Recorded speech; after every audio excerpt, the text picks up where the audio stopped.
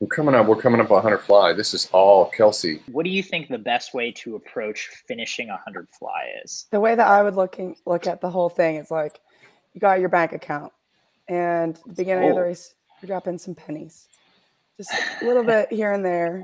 Then you got some nickels as you're getting into the turn, coming off the wall, some 5s and 10s, and then you're just throwing 100s at the end. So you're just giving it all at the end. And how far off the world record is that? 0.2. I mean, she was ahead of the line 15 meters out, and then she started throwing her 100s, and it just got away from her. She ran out of cash.